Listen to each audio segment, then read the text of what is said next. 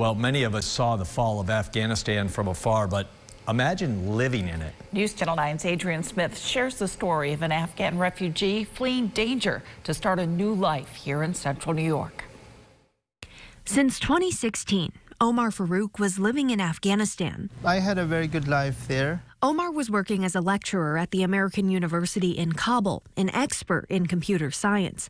But during his final days in Afghanistan, he found himself surrounded by danger and chaos caused by the Taliban. I was 100% sure that I'm going to be killed, 100%. Because of his status and career, Omar's life was at an even greater risk, making his escape even more challenging.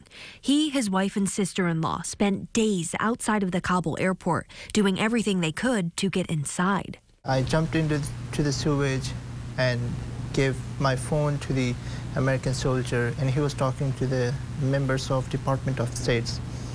And then finally he agreed and gave me a hand, and I was inside.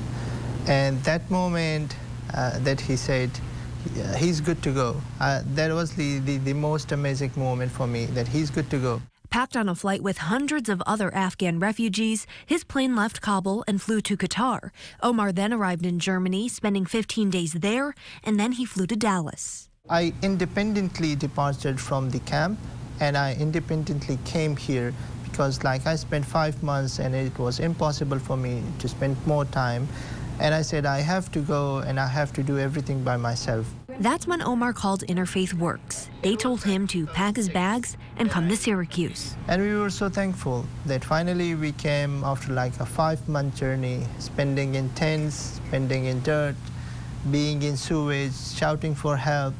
Everything that I had, just my experience, it was very hard. So when we came here, we were just finally we said, now we have reached our destination.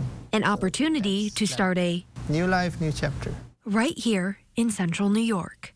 Adrian Smith, News Channel 9. And Omar plans to continue his education. He hopes to get a job in cybersecurity. He also got his driver's permit today. Interfaith Works received a $65,000 grant from the CNY Community Foundation to help with basic necessities for the 200 Afghan refugees now living in Syracuse.